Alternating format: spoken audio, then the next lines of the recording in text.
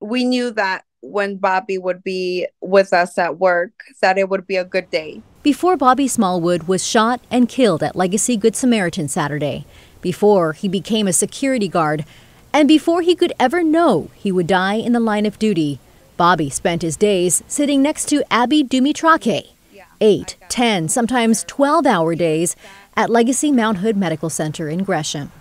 There, they were screeners during the peak of the pandemic. They made sure those who entered the hospital were fit to do so.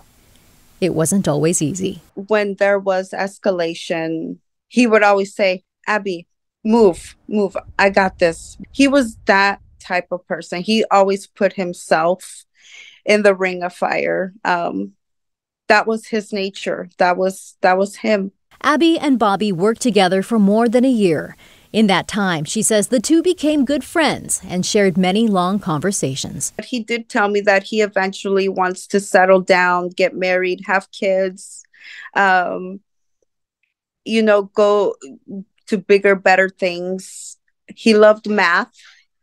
I know he loved math. He always talked about it. And he also studied it.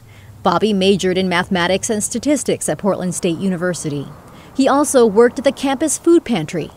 In 2020, an article published on PSU's website noted Bobby wanted students to know that help was always available to everyone who needed it. "We will always be there," he said.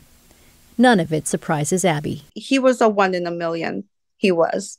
Perhaps the only thing that surprises her, and so many others, was that Bobby, 6'5" and solid muscle, never used his stature to scare or intimidate. His true strength, she says, was in his character. He always used to say it doesn't cost anything to be kind. Yeah. In Southwest Portland, Catherine Cook, KGW News.